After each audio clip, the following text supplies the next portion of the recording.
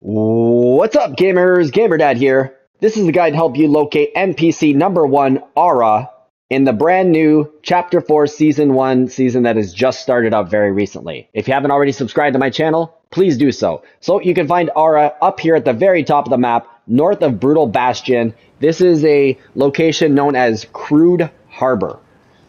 So I recommend coming here right off of the battle bus. Because it's on the edge of the map, you might be storm pressed if you wait till later on, and the odds of actually, getting here without the storm being here will be reduced. So that's why come here right off the battle bus. As you come in with your glider, you will see the little icon pop up. And in this case, it's not a speech bubble. There's a little person on the icon, and that is because you can actually hire Aura to join your party, which is a useful thing to note and can be useful, when you're trying to get some wins. So always good. You never know who's going to also land here at the same time, so it's good to pick up a weapon first off. Nothing worse than trying to get an NPC in your book/collection and then getting killed while doing so. Note, you can also hire her, or you can get the chug splash from her.